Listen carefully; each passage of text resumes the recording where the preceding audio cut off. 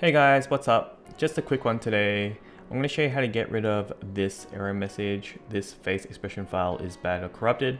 You don't need to uninstall and reinstall Photoshop. There is a quick fix to getting rid of it, and I'll show you that today.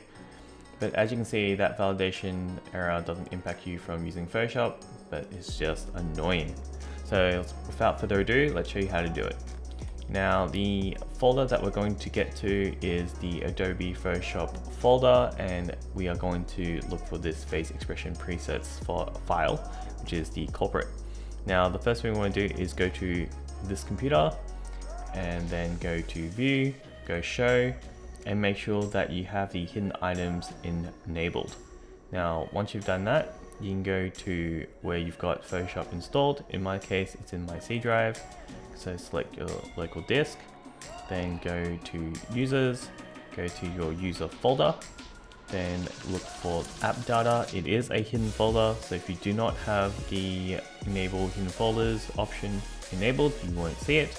Select app data, go to roaming, go to Adobe, and then go to your Adobe folder here. In my case, it's 2024. Then select Adobe Photoshop 2024. Once you're here, you want to find the face expression presets. You want to rename it, don't delete it. This is just called I guess you can call it a soft delete, but we'll call this one back up, in short BK up. And now we can minimize this. Now once we open Photoshop again, you'll notice that the validation will no longer appear and it will go straight into Photoshop. So I hope that helps, and yeah, good luck, have fun, and see you later. See you in the next video. Bye.